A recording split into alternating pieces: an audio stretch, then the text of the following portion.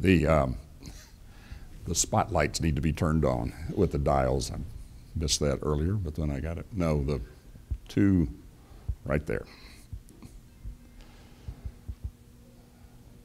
Well, welcome to worship, our second Sunday back in person here in 2021, the fourth Sunday in Lent.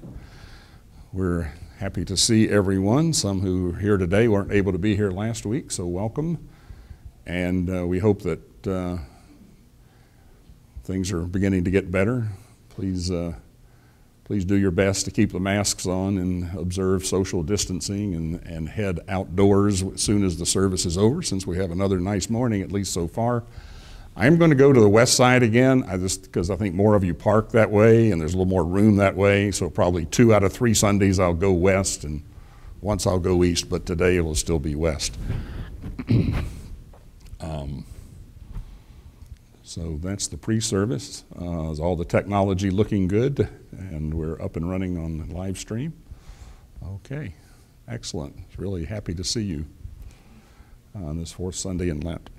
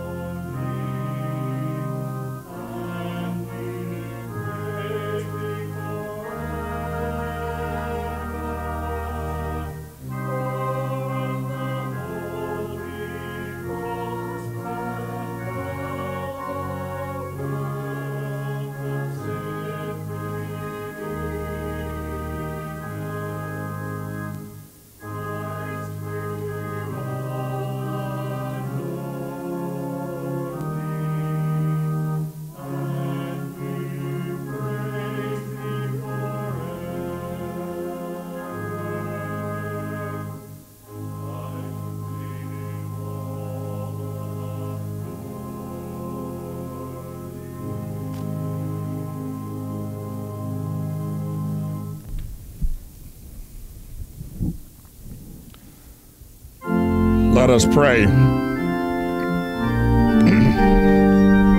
No. Let us pray. O Jesus Christ, Lamb of God, out of your fullness we have all received grace upon grace. You are our eternal hope.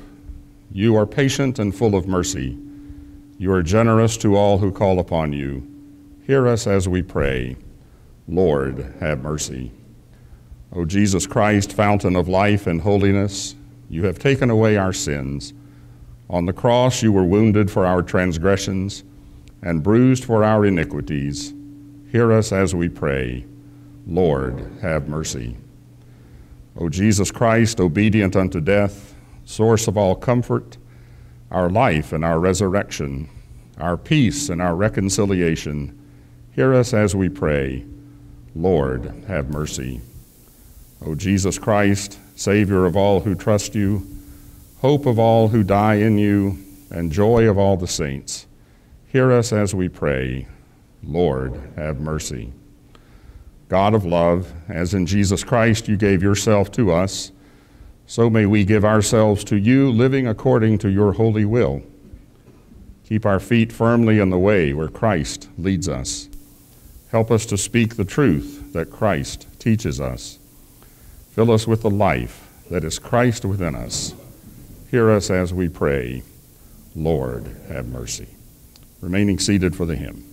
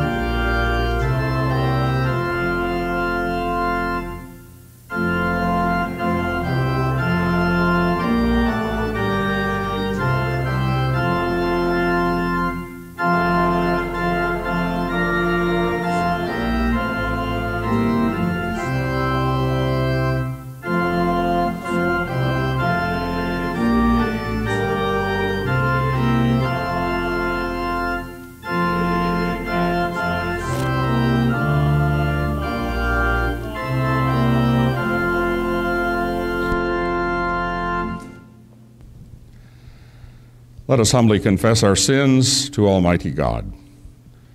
God of mercy, you sent Jesus Christ to seek and save the lost. We confess that we have strayed from you and turned aside from your way.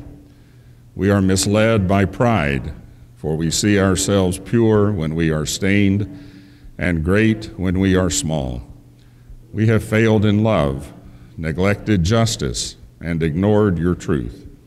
Have mercy, O God, and forgive our sin. Return us to paths of righteousness through Jesus Christ, our Savior.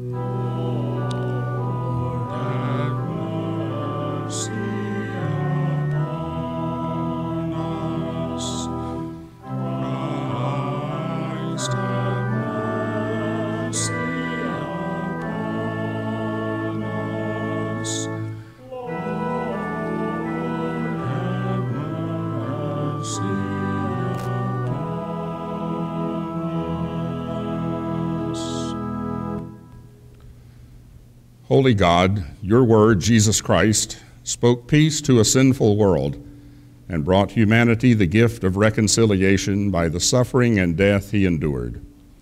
Teach all who bear his name to follow the example he gave us. May our faith, hope, and love hasten the day of peace on earth and grant us at last the gift of eternal life. Through Jesus Christ our Lord. Amen. Let us take assurance of pardon from the epistle reading for today, from Paul's letter to the Ephesians, chapter 2, verses 1 through 10. You were dead through the trespasses and sins in which you once lived, following the course of this world, following the ruler of the power of the air, the spirit that is now at work among those who are disobedient. All of us once lived among them in the passions of our flesh, following the desires of flesh and senses, and we were by nature children of wrath, like everyone else. But God, who is rich in mercy, out of the love with which he loved us, even when we were dead through our trespasses, made us alive together with Christ. By grace you have been saved, and raised us up with him, and seated us with him in the heavenly places in Christ Jesus, so that in the ages to come he might show the immeasurable riches of his grace in kindness toward us in Christ Jesus. For by grace you have been saved through faith, and this is not your own doing, it is the gift of God, not the result of works, so that no one may boast.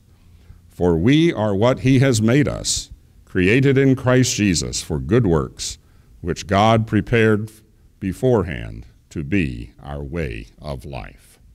Thanks be to God. Amen.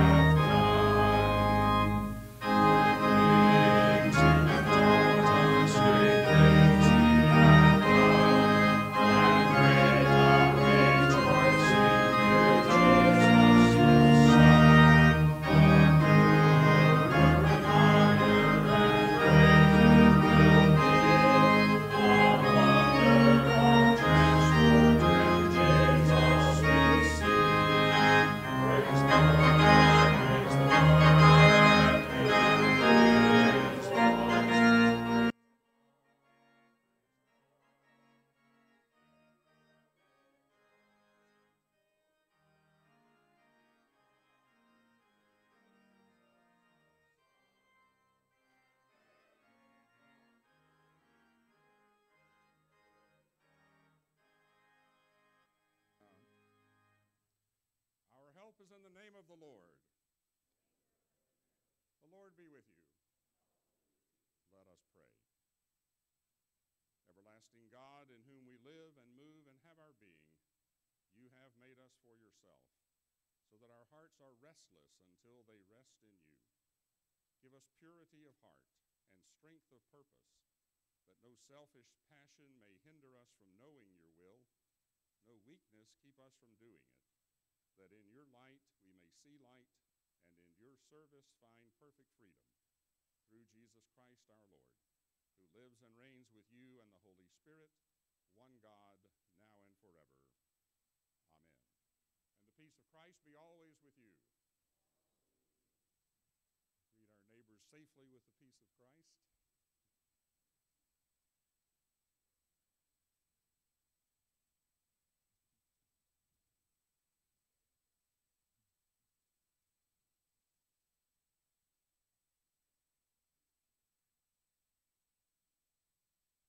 Well, it's truly a joy to welcome those of you who have been able to attend here in person in church, those who are joining us on live stream, and those who may catch up with us later today or through the week.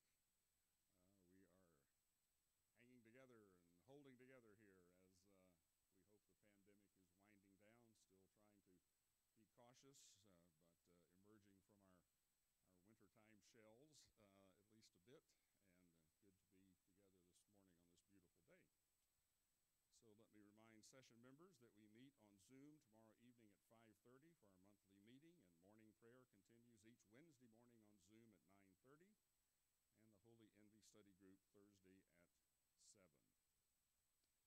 Now, we're going to have an outdoor event this coming Saturday, March 20th, first day of spring, out on the lawn here on the east side of the church primarily. And one name for it is 40 Days of Lent in 40 Minutes, kind of.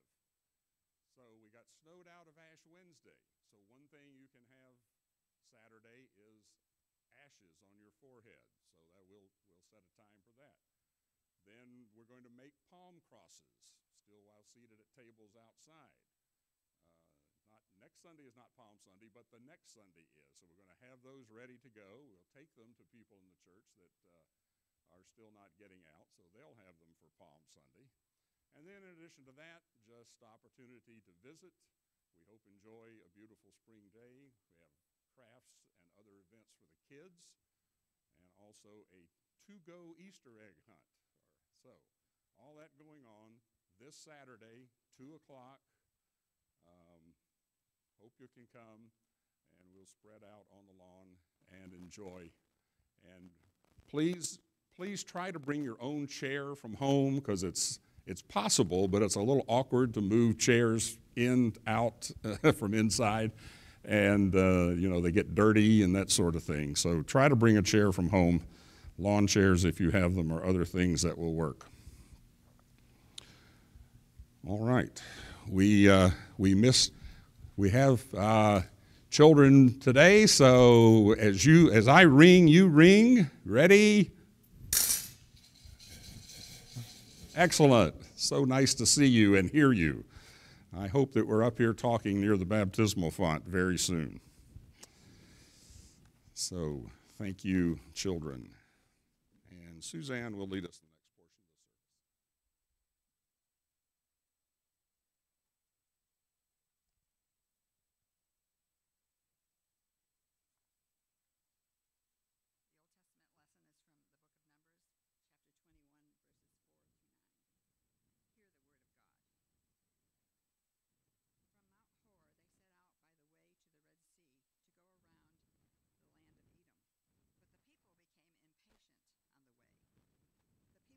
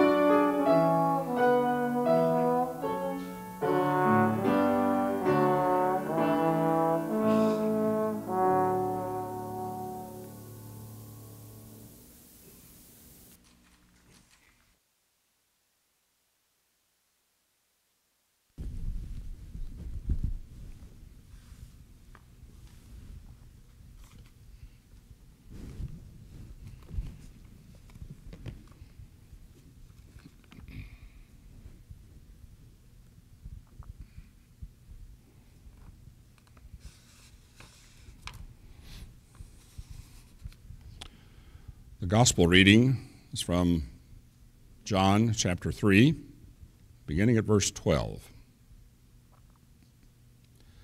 If I have told you about earthly things and you do not believe, how can you believe if I tell you about heavenly things?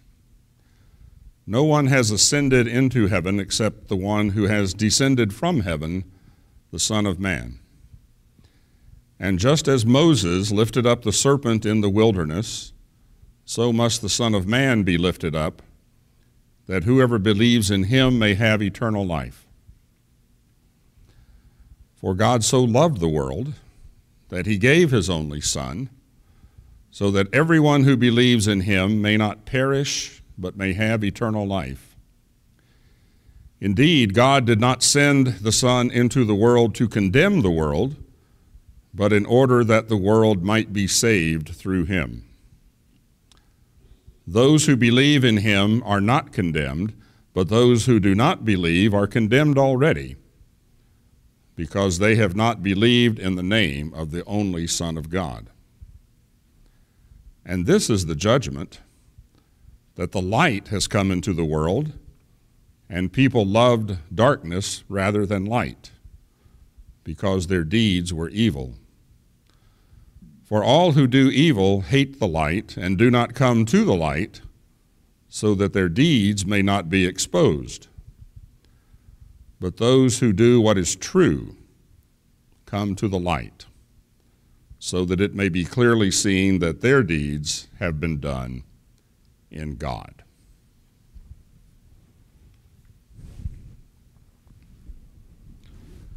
When longtime Christians, and perhaps particularly we Protestants, read John 3:16, it is a recital of perhaps the fundamental truth of our faith.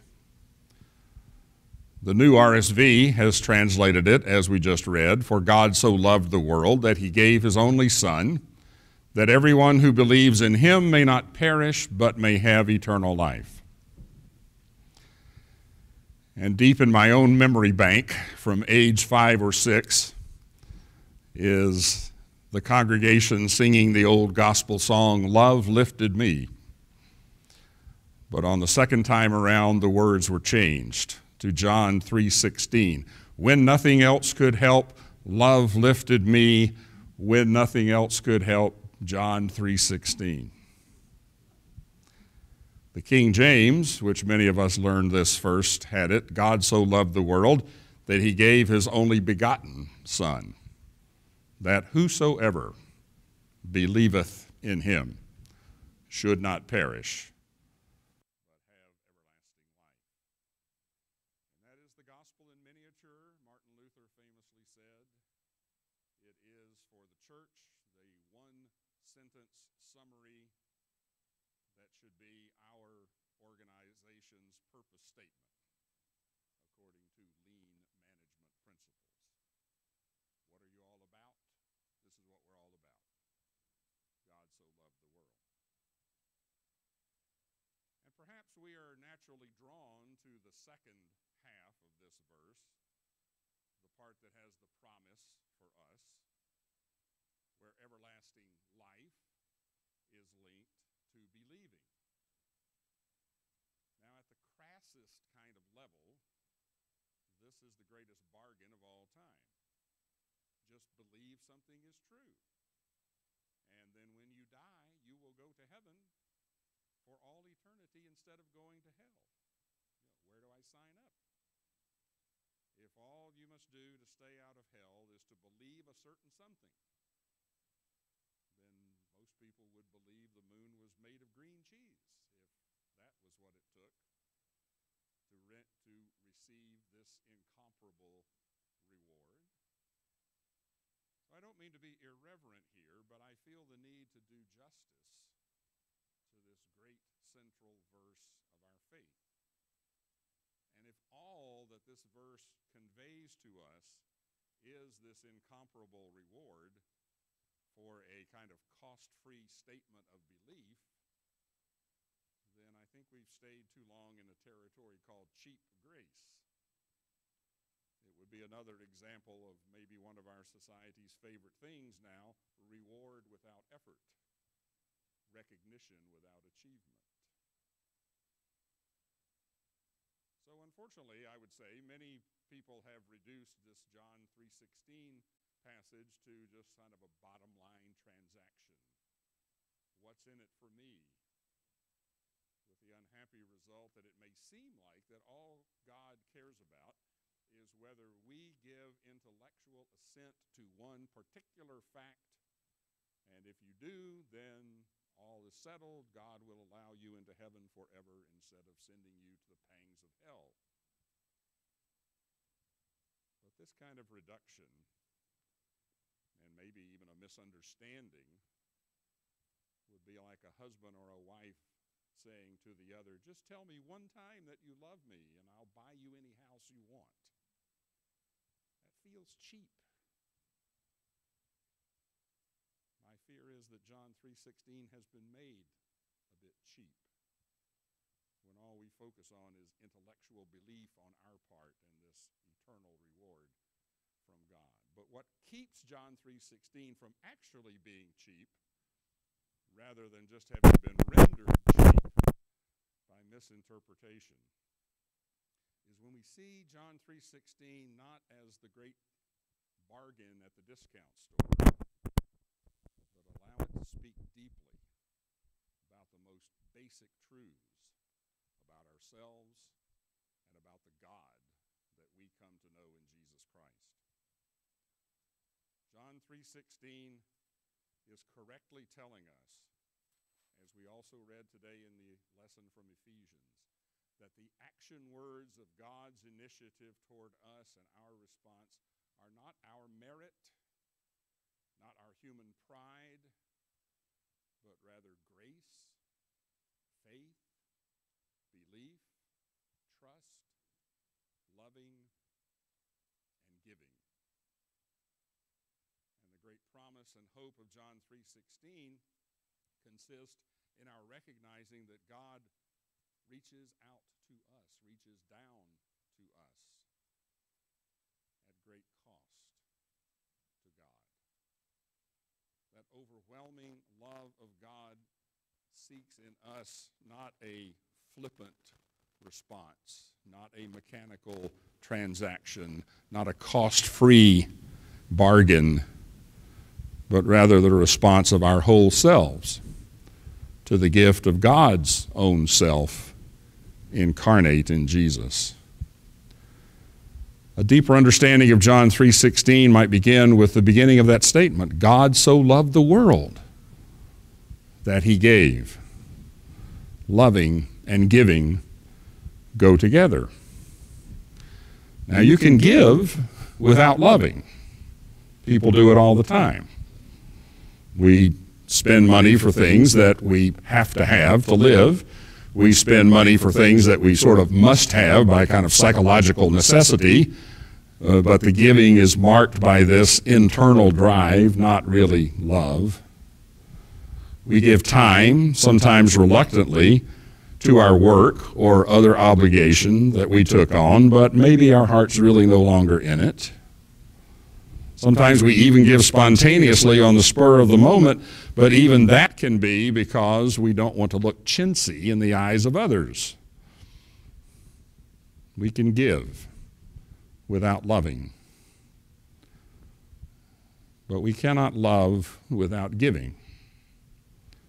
God so loved the world that he gave. And if love is defined as desiring for another person what is best for that purpose in a kind of comprehensive way and in the long term, then love expresses itself through giving, though not always in material terms. Some of us have or had very loving parents, even though some of our parents were not able to give us every material thing we might have wanted. Indeed, the stereotype is the other way around. The unloving parent who gives to their children expensive cars and every latest new gadget, but remains emotionally distant, absorbed in their own work or in their own enjoyments. God's care for us is not fully measured by the abundance of material things that we may be blessed to have, but loving expresses itself in giving, self-giving. So the parent who reads a book to her child, prays, and tucks him into bed is the loving parent. She has taken her time, given of herself, worked on building the bond of love that takes the child seriously and takes the child's world seriously. God's love is like that. God so loved the world that he gave. God so loved the world. Why did God love the world? Is it that the world is just so lovely, so lovable, you can't help but love the world? I don't know. A line from a sermon 35 years ago sticks with me. The preacher said, "If I were God, I would kick the world to pieces. Aren't you glad I'm not God?" Is the world lovely? Is it lovable? There is about our world a beauty worth saving. When seen at a distance, there's something about that photograph of the blue marble of earth floating in the vast blackness of space that seems to provoke in the human heart, and certainly in God's heart, the desire to love this world, to save it from itself. How does God so love humanity? A humanity which can be so inhumane. Human beings steeped in greed, eager for violence. In the Brothers Karamazov, Ivan says, "I must make one confession. I could never understand how one could love one's neighbors. It's just one's neighbors, to my mind, that one cannot love, though one might love those at a distance." God loves both from a distance and up close. And in the Old Testament, the prophet Hosea portrays God as no more able to forget us than a loving mother can forget the child she once nursed. No more can God forget us than a loving father can reject the child he bent down so the child learned to walk. God persists in that sort of love for us, that sort of love for the world. God so loved the world that he gave. God gave his only begotten Son. And here's where it gets tricky, for some of us anyway. Why does God demand justice? Why does God, for the atonement of sin, require the death of his own Son? A skeptic compared it to a wealthy man who owns an amusement park and yet required his own son to buy a ticket to enter the amusement park. And I wonder about this, especially if our image here is of an angry God who is demanding that someone must suffer because of sin, even one's own son. I need more light about that. But another way of understanding John 3:16 is to close the distance between God and the only begotten Son, so that God's giving is, in fact, self-giving. God gives of God's own self and not of another, with the aim of saving us who are lost. If indeed it is grounded in love, God's love requires God's self-giving. Some saints across the centuries describe their moment of conversion as being overwhelmed by what a couple of them called God's pure liquid love. And ultimately, we would want to be in this love divine always, as Charles Wesley wrote, and be lost in wonder, love, and praise. God so loved, not just me, not just you, but the whole world, enough to give his only begotten Son, in fact, God's own self, so that you and I and the whole world might be moved toward this ideal, toward this goal of self-giving born of love. We will not do this perfectly, and often we will not even try to do it at all, because self-preservation and self-aggrandizement are never far from our minds, and they will often outrun self-giving. But we are saved in order to love. We are loved in order to give of ourselves. And when we give of ourselves, the material part will naturally follow. And when we give of ourselves and give of our substance, we begin to learn what it is not to perish, but to have eternal life.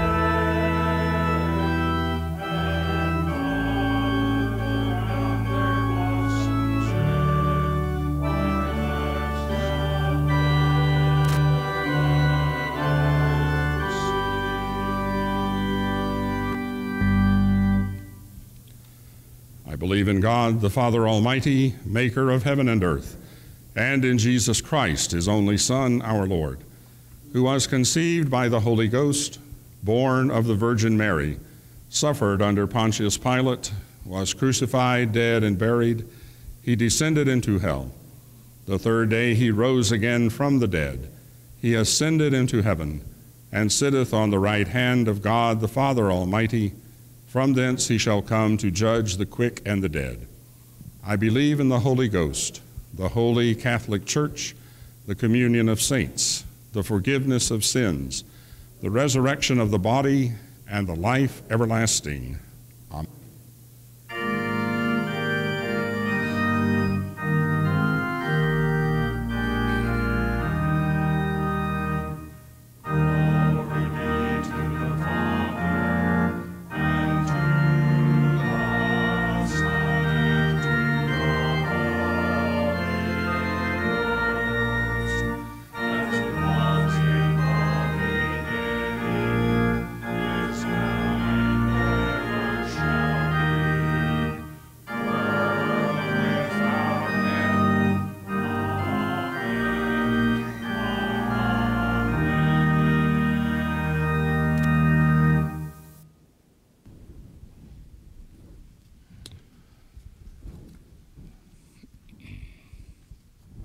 Let us pray.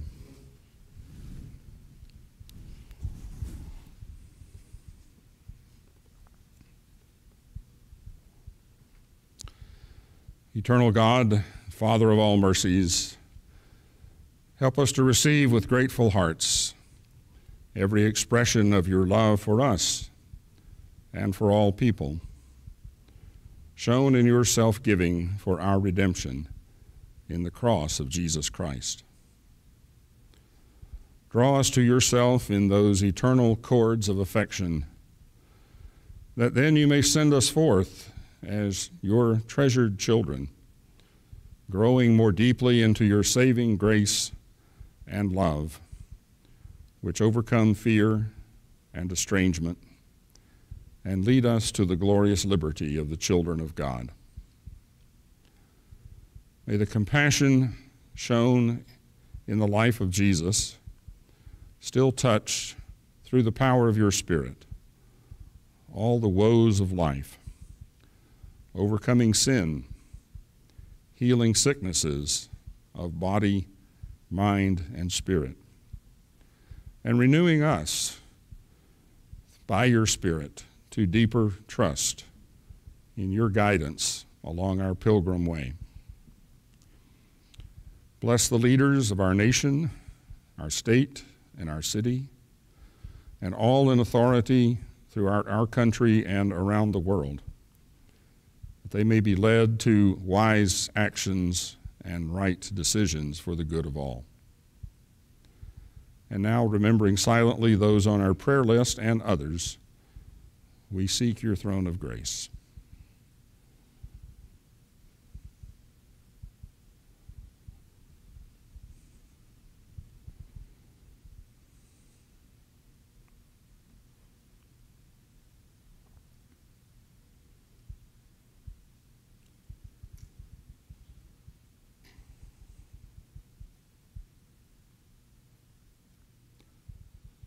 As our faith looks up to thee, O Lamb of Calvary, help us to look up and live, finding salvation and life in you, the eternal home you provide, where we will rejoice to find reunion with your saints who have gone before. And for now, grant us to have that stewardship of life, that we may devote our energies and resources to the glorious gospel of peace we have received through Christ our Savior, in whose name we pray together. Our Father, who art in heaven, hallowed be thy name. Thy kingdom come, thy will be done, on earth as it is in heaven. Give us this day our daily bread, and forgive us our debts as we forgive our debtors. And lead us not into temptation, but deliver us from evil. For thine is the kingdom, and the power, and the glory forever. Amen. Walk in love as Christ loved us and gave himself for us, an offering and sacrifice to God.